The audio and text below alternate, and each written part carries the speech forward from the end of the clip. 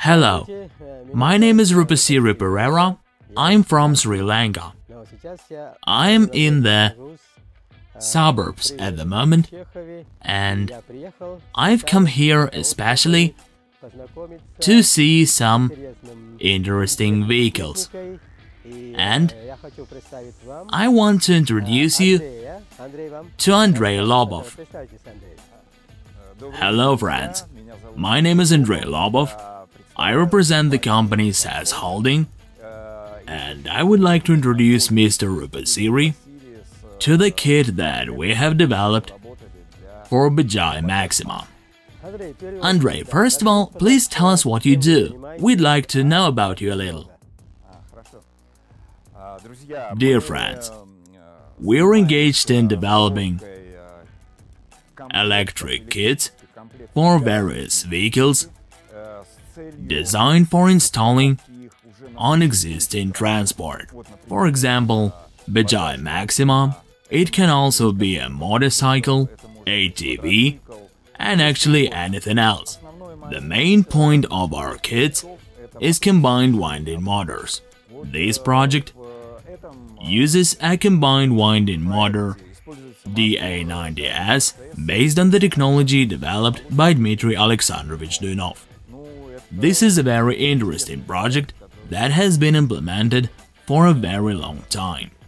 Mr. Rupasiri, just like me, is an investor in the project, right? Yes, we are the investors.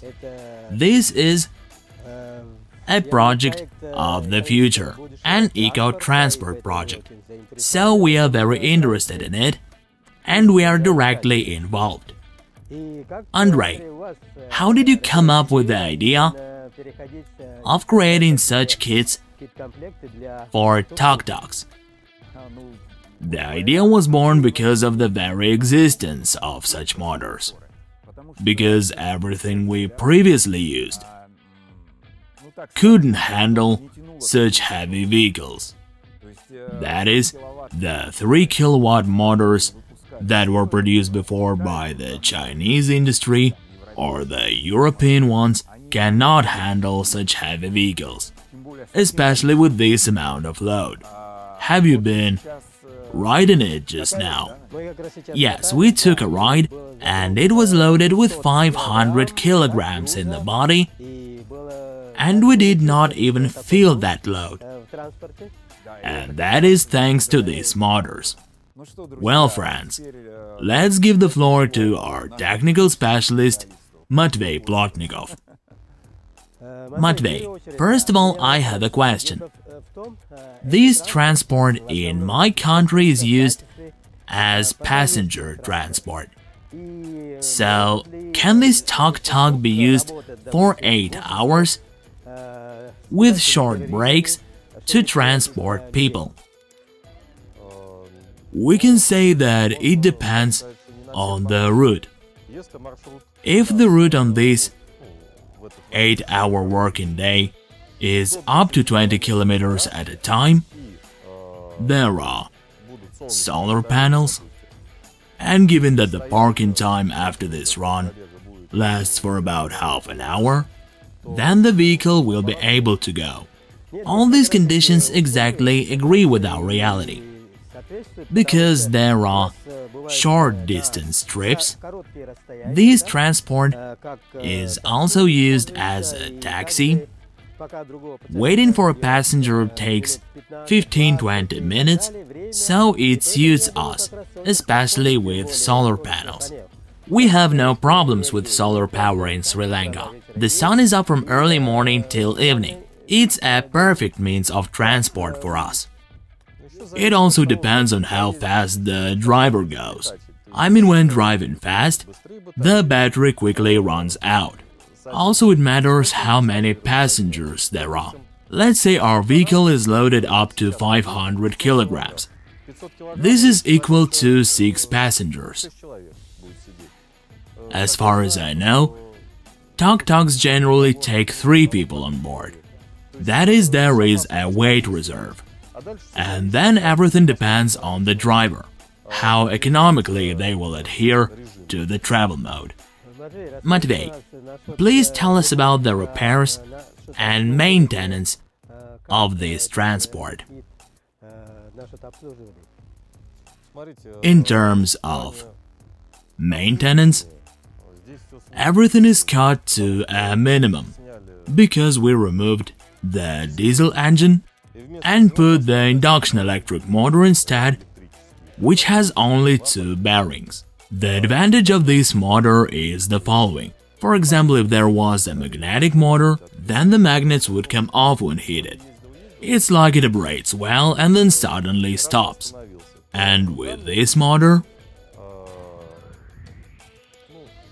even if heated, the magnets will not come off. The grease in the bearings can leak, but you need to heat it very much, and there is a software that controls the motor, controls its temperature, and if the motor starts to heat a lot, the software will reduce the power and this temperature will remain within a certain range.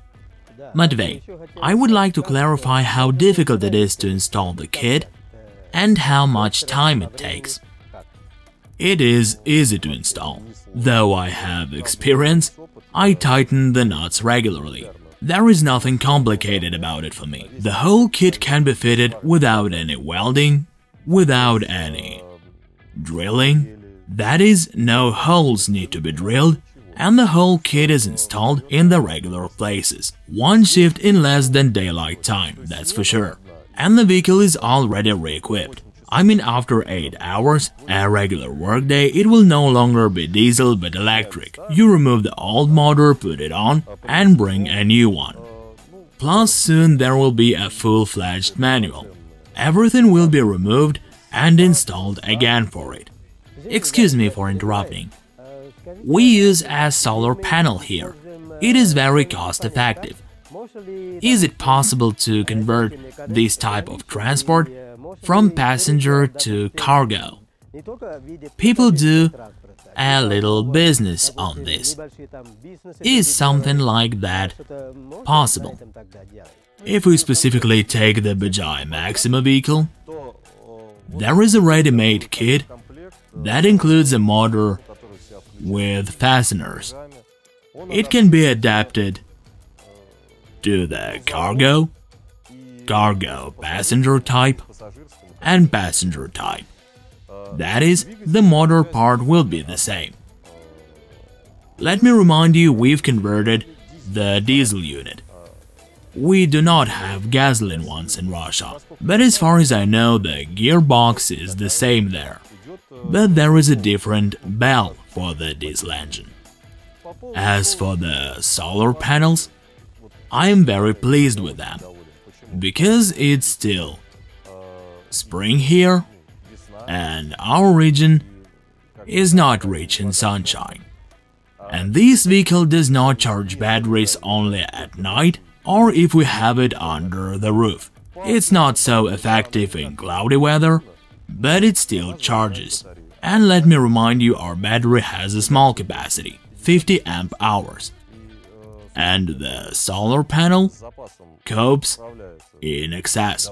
And if we want not just have one solar panel but several, can we install them and thereby increase the power? Sure. Direct sunlight is not necessary. The panel can be on the side. The main thing is to protect it from mechanical effect, not to crush it when maneuvering. But there are a lot of vehicles of this kind. Similar to mobile kitchen, when the vehicle arrives to the destination point, the battery is exposed, and more sun reaches it, and more energy is converted by the battery. Technically, there are a lot of options. There are 2 battery sections, and they are autonomous from each other. Even if something falls on one of them, the second section will work independently and charge the battery. And there can be one more section installed on each side, and we will have twice as much energy. And we can use this energy to both drive and connect additional consumers that we need. But the most important thing is that today you were able not just to touch this vehicle, but to see how everything works, and also drove it with a load and at high speed, assessed the vehicle in all ranges, made sure that it really works. I personally emphasize this a lot because I myself got involved with electrical equipment only after I tried everything myself. Because hearing and seeing is one thing, and experiencing the benefits of the technology is another thing. There are no emissions, it is easily to manage. I have been operating it for a month in this concept, and I've used the power outlet twice. I mean, that's enough for me, and it is profitable. There are plenty of prospects.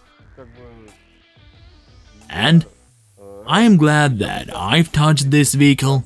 I am happy for you. Thank you for visiting. My pleasure. Thank you.